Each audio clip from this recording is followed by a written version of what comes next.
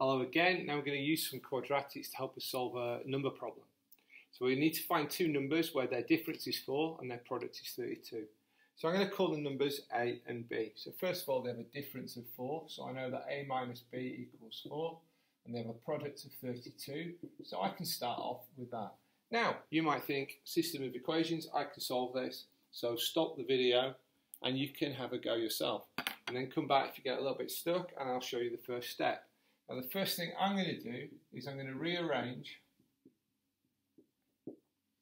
A minus B equals 4. I'm going to make A the subject, so I get 4 plus B. Now I'm going to substitute into A, B equals 32. And for A, I'm going to replace A with 4 plus B. So where the A is, now I've got 4 plus B. And then it's just asking to be times out. So I'm going to get B squared plus 4B. That's 32. To solve a quadratic, you have to set it to what special number? Correct, 0. Oh, and now I've got to the point which you should all recognise. When we're doing quadratics, we're actually finding the roots of the equation where it cuts the x-axis. Now you've got a choice. You could try and factor, or you could use the quadratic formula. But I always said you look for factoring first, which is the choice you should make here. So factor that without me, stop the video, factor it and see if you can get a result for B. So what you should have done, B squared, so it's going to be a B and a B, plus and plus, so I know it's going to be a plus and a plus. Then I look at the factors of 32 and I need to put the right numbers in place. Oh, I've made a mistake. It should be minus 32 there because we substituted there. Whoops, but I will carry on. Okay, that should be minus 32. You've got to be very careful. So then that, of course, makes one of them a plus and one of them a minus. Okay, and then you've got to look at the factors of 4 and 8. And when these numbers are multiplying each other, we're looking for the difference to be a positive 4. So whichever one goes here has to be a higher number, and that's the smaller number. So I'll let you figure that out. What you should have decided is this is 4 and this is 8. And you times that out again just to check that you're okay. So dum dum dum dum dum. Yeah, I get what I've got on the line above, so I'm happy to keep going. So B plus 8 equals 0. That means B equals minus 8.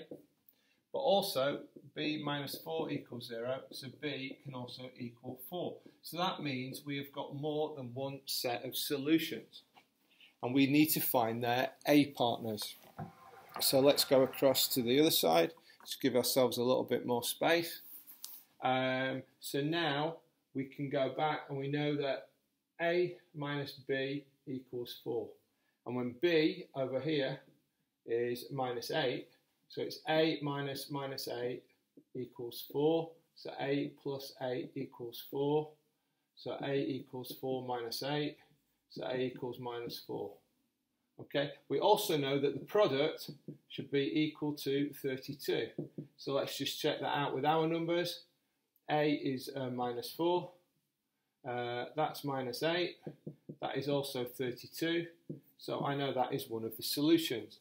But of course, B is not just minus 8. We also said that B could be 4. So let's see what happens when B is 4.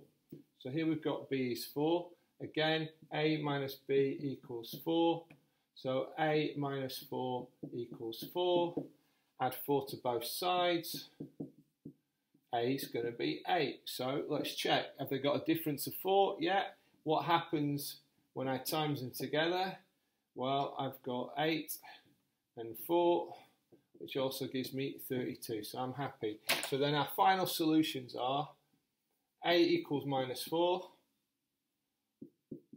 B equals minus 8. And we've also got A equals 8. And B will equal, I've lost it, 4. And so we have two sets of solutions. And there you go, a little bit of fun algebra. Make sure you've got all that into your notebook, and then you're going to try some on your own. Let me pull the screen back a bit. It gives you the full picture. There you go.